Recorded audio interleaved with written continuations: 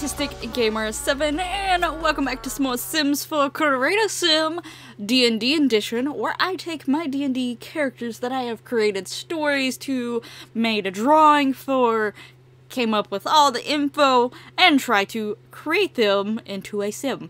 So today we actually, I haven't had many of these, but we have a male sim today, a male character, though technically speaking, this particular race, when it comes to gender. So, this is Raiz Torres is his name, or the name he mainly goes by, I should say, and his race is actually a changeling. So, if you know anything about changelings in D&D, or I think there's like other versions of changelings, like similar things in other stories and stuff like that, but I think sometimes they're called changelings, sometimes there's other names for them. I had another name in my head from like some other thing, and it was what that series called it, or that thing, that group, whatever, but you know, it's already left my head. Gotta love my brain sometimes. Easily forgets things in like 2 seconds. Anyway, so changelings basically can change into whatever they want, and a lot of times they can mimic other people's looks and make them look like that. And Raz here totally uses the fact that he's a changeling to his benefit completely.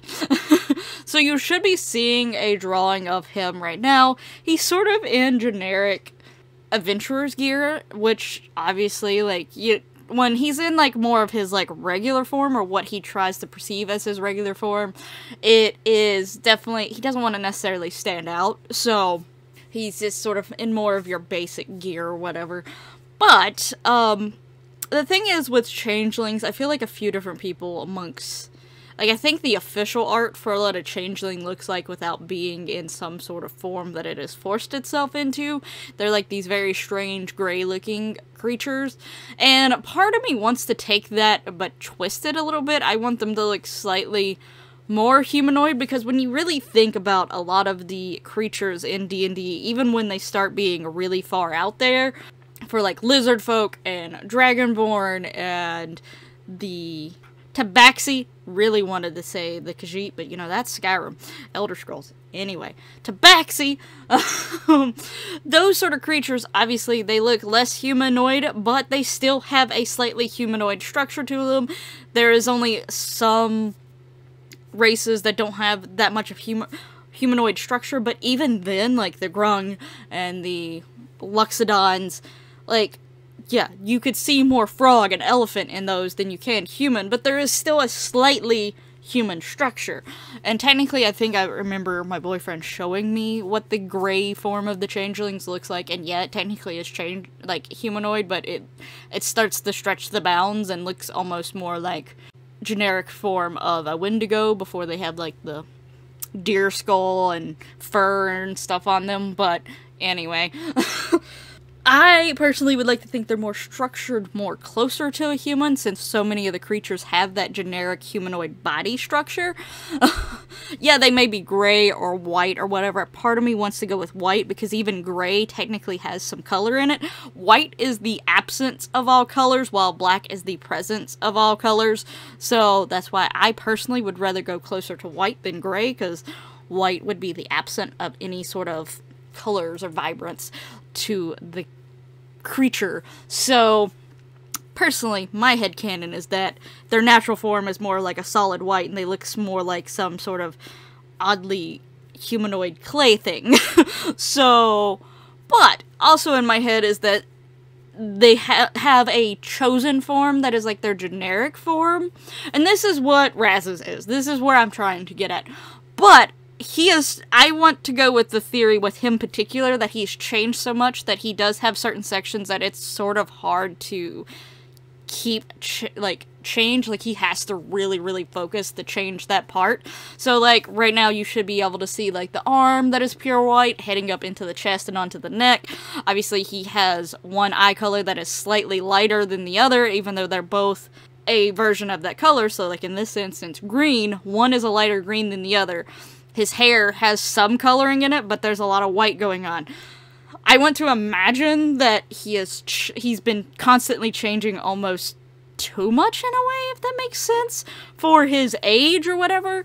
So, like, when he's in his more relaxed form, it is harder for him to keep that. It's almost like he has to focus a little bit harder to make sure that he changes all parts of his body. So in his relaxed form, he's sort of like, I don't care, I'm just gonna let it do its thing so I can just chill.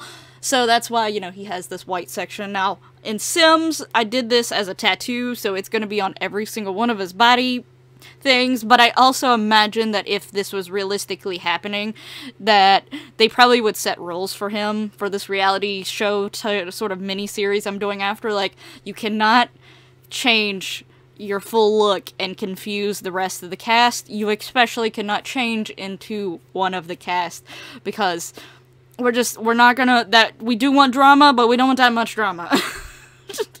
We don't want physical fights breaking out here. Well, no, some of y'all carry swords, no.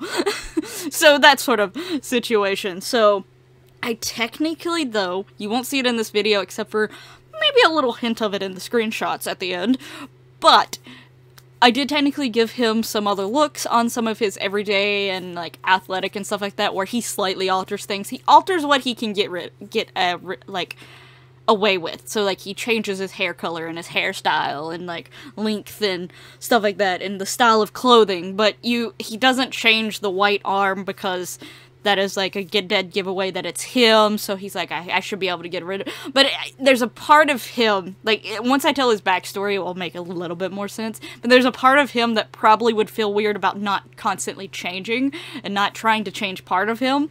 Like, I think he's just gotten so accustomed and used to it, that when he doesn't do it, it's almost like he's addicted, and when he doesn't, it's like he's having withdrawals.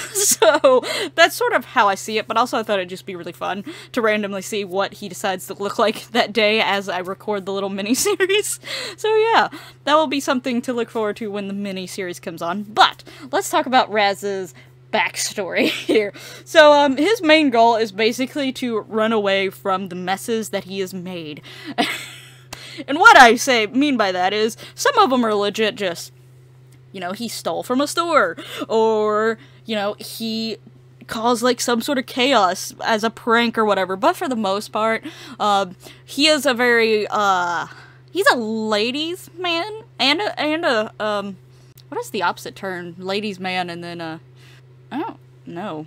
I know there's a term, but anyway, you know, it doesn't matter, male or female, he can probably entice them, depending on whether or not. He just has to figure out whether or not they're straight, they're bi, they're gay, what are they, and then he can switch into it. And okay, why is my Xbox just made a noise? And I didn't even know my Xbox was still on.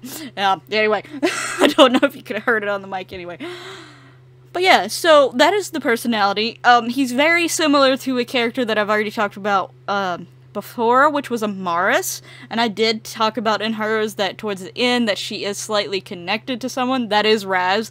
I eventually would imagine that if they ever ran into each other, in sort of my headcanon, obviously depending on if I ever played these characters, depending on whether I did, like, actually try to be a DM. If I was a DM, they would be friends. They would be, like, best friends. But if I was playing one of these characters and someone else was the DM, I would tell them about the other character. If they choose to add them, they can, but obviously they probably wouldn't be around all the time, so they couldn't be as big of besties in their like, in that version of me playing them than if I was the DM. But in my head, in a world where all these characters are existing at the same time, they are besties. They are each other's wingmans. They help each other out, like, you know, help pick people up, hopefully get some money out of it. But he's done it way more than her, probably partially because he can get away with it a lot easier than her, and she does it in more of a way of not tricking, necessarily. It's more of, like, a lot of times they know that, you know, she's just doing this for money, but they're doing it anyway, versus he sometimes just straight up tricks people, and sometimes it's not just for money, sometimes it's just for fun. So he's a little worse, but yeah, you get what I'm saying, though. You should, like, he definitely just, he likes to have fun, and sometimes he doesn't think about the consequences until later, so he's constantly on the run. But yeah, I would imagine once they ran into each other, they would click immediately. So I do actually have some screenshots at the very end of this video of those two together, and considering they both have spicy attitudes, I definitely gave them slightly spicy poses. So look forward to that to the end, if you would like to see those. But let's talk about the rest of him in terms of D&D. He is a ranger slash rogue, more of a ranger. His subclass would be the Gloomstalker Conclave, while rogue is a thief. Yep, and there you go. That is his D&D stuff all wrapped up into one. So let's talk about his sim version. His sim version would have a serial romantic, though there's a part of me that there's now a new romance aspiration. I gotta look more into it. I might switch to that. I know it's supposed to be like Villainous Valentine, so it's not like a good thing, but I need to see the details of that because that might be more up his alley. But right now he has serial romantic, but I'm gonna look into maybe changing it. I will address that obviously when I start that mini-series if it is changed. But on to his traits that I will be giving him. Obviously he's already got 3 to begin with. Those are the 3 main ones that if I can't get the mod that will allow me to have 5 to work, these ones he will have no matter what, which is romantic, non-committal, and paranoid. Those 3 are pretty self-explanatory when you know his background. He's a very romantic guy, but he does not want to commit. He just wants to have fun, just wants to mess around, and he's paranoid about all the people that he's messed up with the past, done things with in the past that, you know, they found out about it. Yeah, you're a changeling, you're just using me, blah, blah, blah. They're gonna come and get him. And the other 2 that I hopefully will be adding, which is ambitious and active, which are not so bad, but he is a very more active person, I imagine. And he is ambitious because he does like traveling. Like, that's a side thing. Like, yeah, he's on the run a lot, but he does like traveling. So, and you know, you could look at it as in a negative way. Maybe he has ambitions of seeing how many people you can be with. Honestly, if I ever tried it, there's this one thing that I sort of want to do, and you should be seeing the screenshots by right now. And I'm not doing my usual screen touch thing, because you could see that I did something slightly different with him, since he is a changeling.